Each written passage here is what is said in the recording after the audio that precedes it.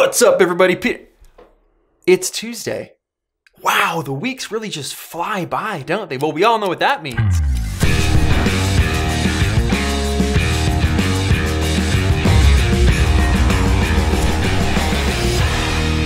Welcome back to yet another 2-Minute Tuesday. So good to have you here. In today's topic, we will be discussing architecture photography.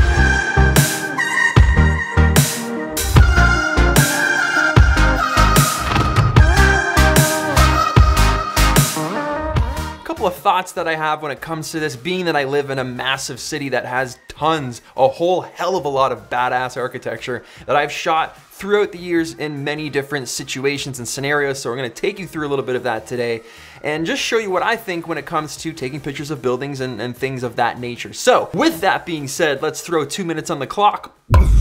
Let's go. First things first, we want to check out the vantage and the surroundings. So do a little survey, walk around the block, check it out from across the street. How does it look low? How does it look higher up? Something that might look mundane on the street, when you get up close, looks absolutely phenomenal. Like this shot right here, it looks like a UFO's coming down and just zip me away. Crazy. Getting that kind of wherewithal so that we know what we want to photograph is the first step to taking a great photo. Sometimes the best vantage isn't the most obvious vantage that might just be head on. Beauty of architecture is exactly that. It's beautiful.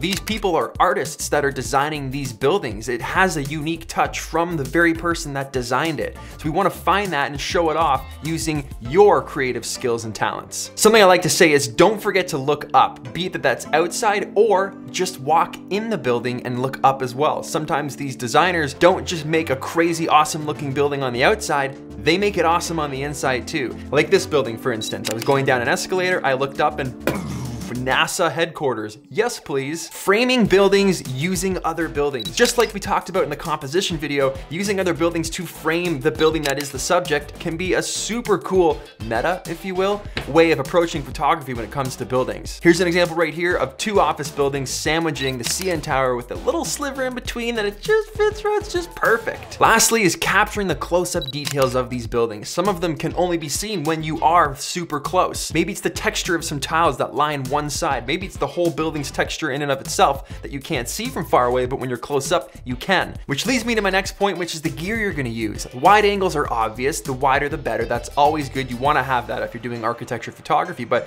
maybe a macro lens is something you wanna bring along too for those very details. The stuff that nobody sees far away. So have a good mixed bag of lenses. I wouldn't say just limit yourself to wide angle.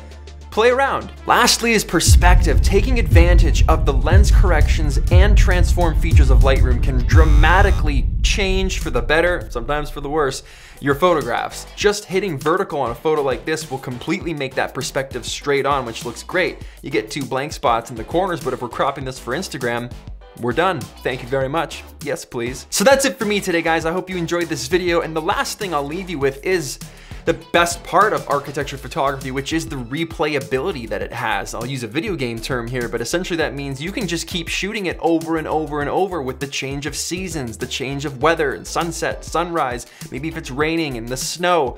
These buildings look great all year round. So using your creativity and your personal style mixed with the surroundings constantly changing, you have a great opportunity, a great platform to practice and continue shooting awesome stuff. So get out there with your camera, go mess around, have a great time. Hit that like button if you like this video, smash it if that's something that you're into. Subscribe if you aren't already, and I'll see you guys in the next video.